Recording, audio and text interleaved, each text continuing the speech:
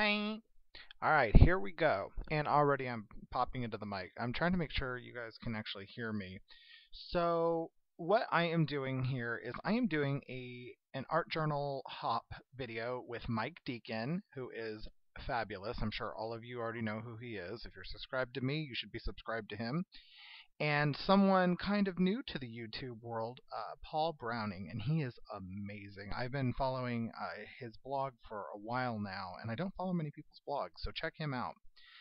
So this is an art journal page that just had gesso squeegeed on haphazardly, and these are some permanent distress ink sprays. And I made these. There's a video on my channel with these, and I really love them. That's what the teal color is. It's peacock feathers. And this is Dilutions and Funky Fuchsia. I'm using the sprayer and just very slowly pushing down that pump to slowly release the color. And if you dab up the color, it gets super vibrant. I don't know why it did that, but it did it every single time. I don't know, but it was amazing. So, yeah, fun little thing there. So I'm just using a spatula, and I am scraping on a bunch more gesso. I'm going to do this a few times in layers. So while I do that, I will tell you, if you are offended by nudity, if you are offended by the human body in which all of us sit watching this video, you should feel free to click away right now, because then this page and this entire hop is not for you. All of us boys were talking on Facebook, and we decided, and I'm starting this whole cycle over, by the way, right here. I added some more of that teal and made purple, and now I'm adding more fuchsia, so just layering. We were talking on Facebook about how there's not much nudity in art journal pages, which is fine. I mean, there doesn't have to be. I mean, we're not talking gratuitous nudity here. We're talking just appreciation of the human body. So we decided to do an art journal hop involving nudity. So I got excited because I'm like, I love the human body. I think it's beautiful. And I went back and forth for a long time on what image I was going to use. I had a stack of them. So as you can see, I just dragged some gesso down with a palette knife. And then I didn't get this on footage, but I turned the art journal page clockwise to the right, 90 degrees, and I journaled in hot pink. You can't read what it says, but I'm just talking about like nudity in the human body, and it was very on topic for this page. And that was the Aqua Monolith black pencil, and I'm just going to add some water to activate it. And I'm going to spray the whole thing with a crystal coat sealant. So anyway, we were talking about nudity, and we're like, let's do something and kind of just shake up the art journal world. You know what? If people don't like it, people don't like it. It doesn't matter. It's our art. We can do what we want. So we did, and I'm really glad we did, because I think it gave me a little bit of inspiration. As many of you know, I've been kind of missing, and I'm spattering a little bit of white gesso, watered down white gesso, and now I'm edging in archival ink. And this gave me a little bit of inspiration to get in and clean up my studio, which is a mess, and not so much anymore. We cleaned out a bunch of stuff, and Jen called me a hoarder. Rude. So, yeah, I found a whole bunch of naked pictures of people, and I decided which one I was going to go for. So, I'm doing some stamping. This is just a little Studio G white stamp pad. You don't really see it, so didn't need to do it, but you know whatevs. Then I'm going to grab a scripty stamp with archival. So I did have a stack of images, and most of the images I had were of naked men in high heels, because I have this obsession with high heels. I love high heels, and I think there's something beautiful about the juxtaposition of an extremely virile, masculine man in something extremely feminine as high heels. So you still might see a page with one of those pictures, because I still love those pictures and I have them. So we shall see. So, but the picture I ended up going for was, as you saw, my kid was waving, was this picture of Gaga, and it was a picture from a Supreme, which is I guess like a skateboarding company. This is a couple years old. A Supreme ad, and she's holding a skateboard or a snowboard or some sort of board. And she's in these fabulous Noritaka Tatihana shoes. They are custom made and they're extremely tall. And yes, these are the ones she fell in the Heathrow Airport in London. But she was wearing them in black. And I think these are called the Lady Vase. Anyway, I love Noritaka Tatihana. They're just so crazy cool. So anyway, so I took this picture and I'm like, ooh, she's naked, but she's kind of covered up, and I think I can do something with this. So, and she got a great ass. I mean, look at her booty. I mean, come on. So, yeah, so I cut that skateboard out. I cut fussy cut. We need another word for that, people. Find another word, comment it, tell me what word we're going to use, because I can't with that word. I just can't even. So, anyway, I then took a white paint pen, and that was a Montana paint pen, and I just scribbled across that line. And just, I used the crystal coat again to seal down that black line, which was a water soluble pencil. I didn't want it to move. So now I'm creating the banner that Gaga is going to be holding, since I cut out the skateboard, which she was holding. And I thought this was fun to kind of play with the fact that she was holding something, and let's have her hold something that I want her to hold instead of a stupid, ugly skateboard. So, and this is just a piece of scrap white cardstock. So yeah, so anyway, back to the other images I might be using.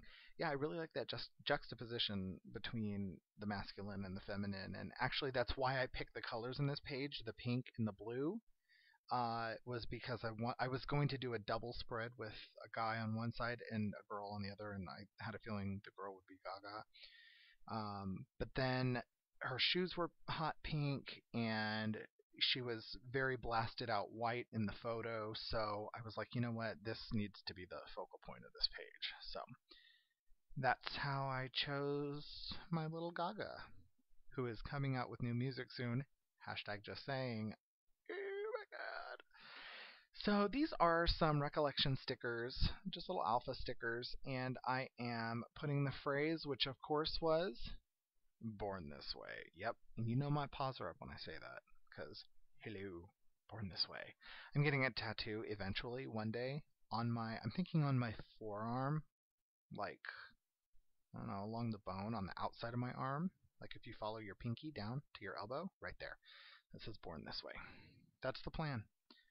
So I put them down and I just stuck part of it so that way it didn't go anywhere, and then I pulled them back up and put them where I actually wanted them. So as you can see now, she's holding a little banner and it says born this way. So I did end up cutting the two parts of her apart. The top half and her legs get cut apart so that way it's easier to glue down.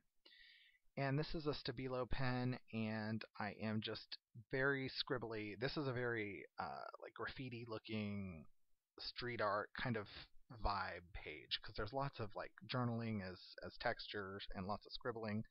So I just scribbled right around the letters just to tie it in with the rest of the page. And then I took this pink pen, and I was just going to edge the banner, but I thought that looked a little clean. So I did the same thing, kind of got real scribbly right along the edges. And I was like, well, I could do a fishtail cut on the ends. And then I thought, or I could just tear it, which again leads into that, or lends to that that whole grungy street art vibe. So I thought that was kind of cool.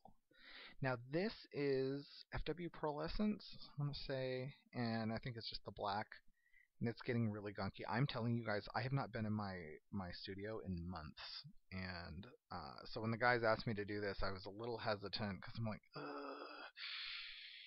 I don't really do anything anymore. And it's not that I don't want to, it's that I don't have the drive, and I don't know why. I've kind of lost it, so I don't know.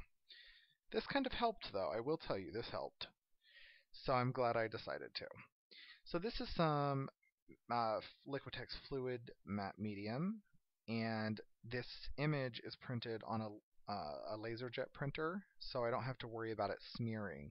If you're going to be using an inkjet, I suggest sealing it. Use a spray sealant like a crystal coat to seal all of those pigments down, because otherwise they will run.